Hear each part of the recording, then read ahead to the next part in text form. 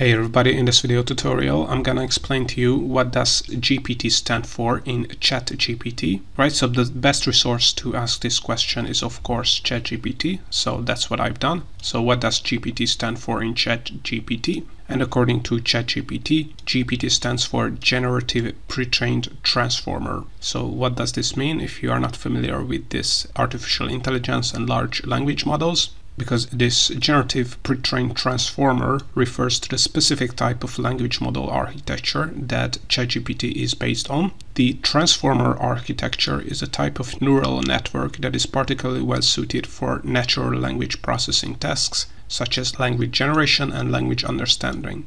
Pre-trained means that I was trained on a large corpus of text data before being fine-tuned on specific tasks, allowing me to generate coherent and contextually appropriate responses to a wide range of prompts. So that's what GPT in ChatGPT stands for. You can find a GPT abbreviation in GPT-4 and GPT-3 as well. So let's ask ChatGPT also about this.